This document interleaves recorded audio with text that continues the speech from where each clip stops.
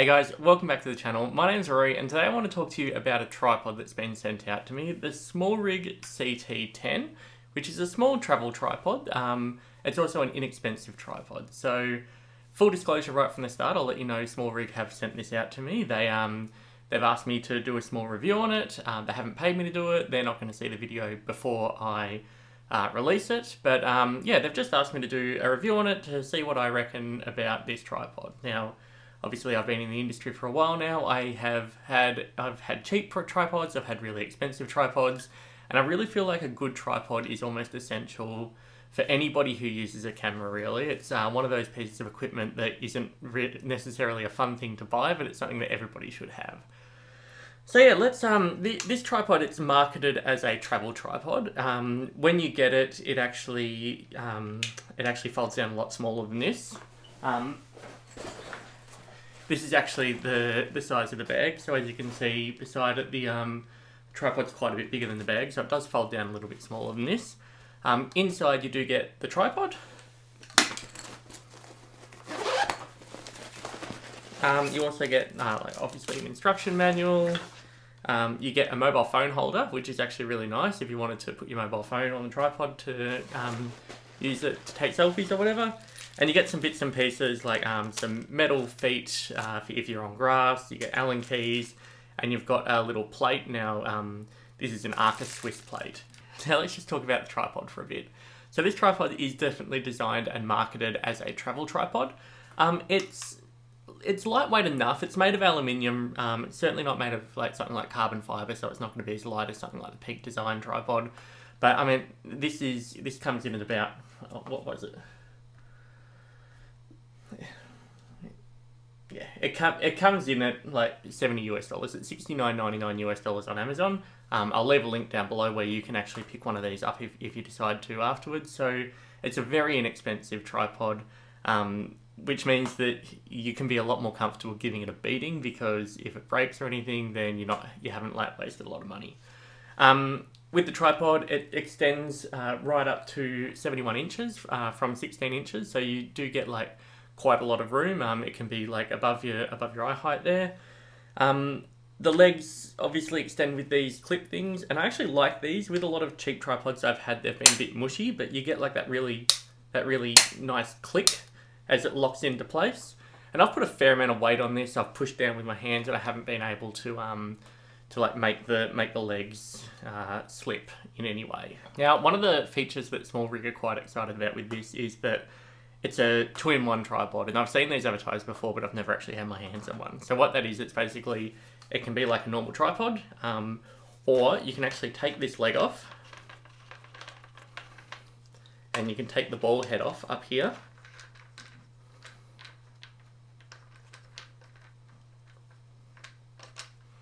Put those down, and you can turn it into a monopod, which is a nice feature if you were out shooting wildlife or something and you wanted to be really versatile and quick.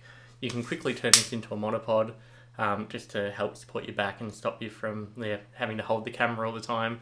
So yeah, it's not a feature that I would have ever thought I would want out of a camera, but out of a tripod, but having a play with it, it's actually a nice little feature to have.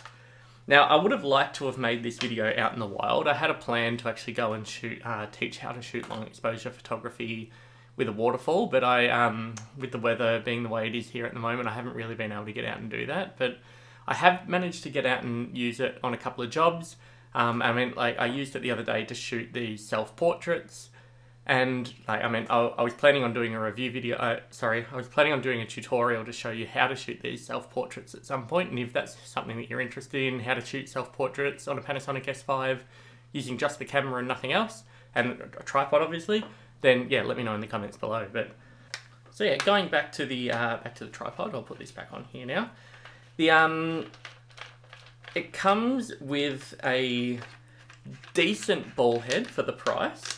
It's obviously not going to win any awards because it is just a $69 tripod, but the ball head isn't bad. It's got spirit levels on all the sides, which is nice.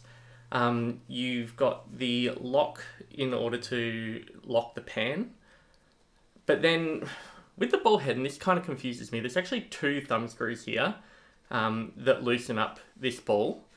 And if you tighten one up, then it becomes completely like unloosenable. If you tighten the other one up, it becomes, yeah, completely stiff. So I don't know why they've put 2 on here. I can't really understand why they've done that, but I mean, you can just operate one and that's perfectly fine. If you just leave one undone all the time, you can just use one to tighten it and loosen it. One thing that I do really like though is that they've put a Arca Swiss mount on here, and I use Arca Swiss on all of my cameras, but one thing I really like is with a lot of the Smallrig cages, particularly the cage I'm using on the Panasonic S5 Mark II, they actually have an Arca mount built into the cage, which means you don't need to mess around with the actual plates anymore, and it also means the plates can't twist and move, like get loose. So if you're using it in a cage, that's actually like a really nice feature to have.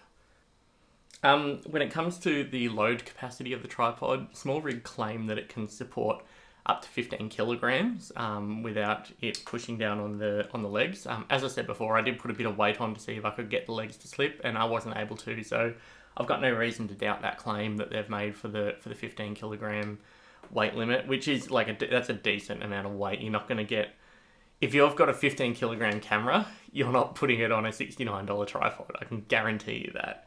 So I mean, realistically, the kind of cameras that are going to be put on this tripod are going to be perfectly fine.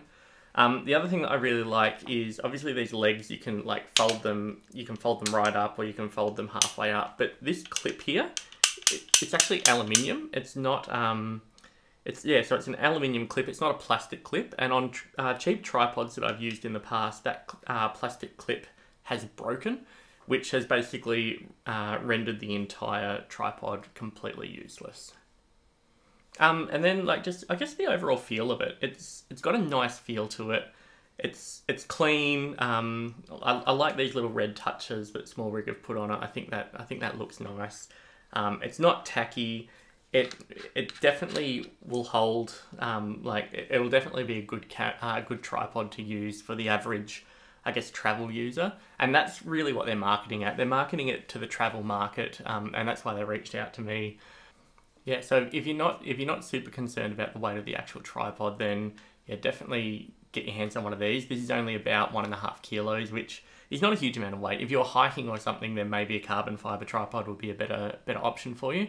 But yeah, if you're not super worried about the weight of the tripod, this is a great little travel tripod to either take photos of wildlife or scenery or whatever, or even just to be able to like film and shoot yourself. So yeah, thanks so much for watching, guys. I hope you guys found it useful. Like I said, if it's something that you want to pick up, then there'll be a link down below where you can pick one of these tripods up. I definitely think it's absolutely worth the money. Like you would, I've had tripods that I've spent a couple of $100s on that aren't as sturdy and don't feel as nice as this one does. So for $69, I really think you can't go wrong. And it's nice to have that. I mean, if you're getting into the industry, it's nice to have a cheap tripod. If you've been in the industry for a while, it's still nice to have a cheap tripod because you never know when you're going to need something like this. Something that has a small footprint, it's lightweight, you can get in and out easily. So yeah, I'll definitely be using this in the future. It'll probably come with me to Bali when we go over there in a couple of months' time. So yeah, it's a good tripod. I can highly recommend it. I mean, there's not too much you can say about a tripod. It's they're designed to do one purpose. They're designed to hold the camera, and they're designed to hold the camera still, and it does that. And it does that cheaply. So I mean, what more can you say? That it's definitely something that I would recommend to other people. Even if I had to go out and buy this by myself. I mean, I obviously like Smallrig gear. I've got a lot of Smallrig equipment, but yeah.